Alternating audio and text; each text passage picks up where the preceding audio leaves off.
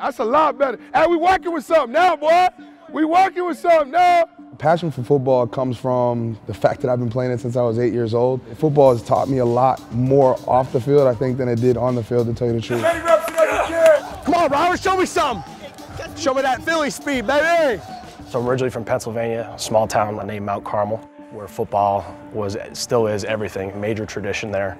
Kind of where I got my love of the game, passion for it to begin with. Slow the pace down, let's get the technique right. I was at the University of Washington before this. You know, we went to 3 bowl games in the 3 years I was there. And before that, I spent a year at Columbia University in New York City. Before that, I was at the University of Maine, my alma mater, for 3 years. There you go, drive up, there you go. You gotta bulletproof them hamstrings, man.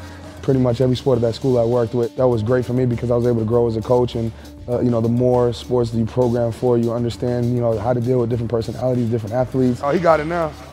Boom. You gotta get that core. That's that core work, man. Come on, you control the weight. The weight doesn't control you. Go up. Yeah, press it up, man. You got more strength than that. It's a grind. You know, it's not easy. And if you don't enjoy it, every day you come to work is going to be a terrible day. It's not going to be any fun. You're not going to create any memories. Ooh.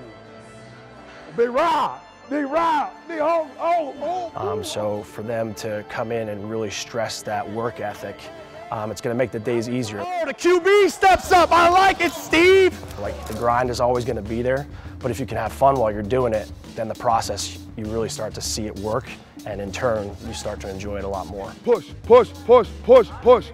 There you go, a lot better. We needed to create the culture. So the culture is what drives the program. Hit! You're working at it every day, and the kids have really bought in the first 3 weeks of training here, and you know, we have the facilities, we have the support. I'm looking forward to continuing after spring ball, as we'll have, you know, 4 months of straight training. You get everything done on the front end, and now it gives us a lot more time on the back end to develop the athletes the way that we see fit.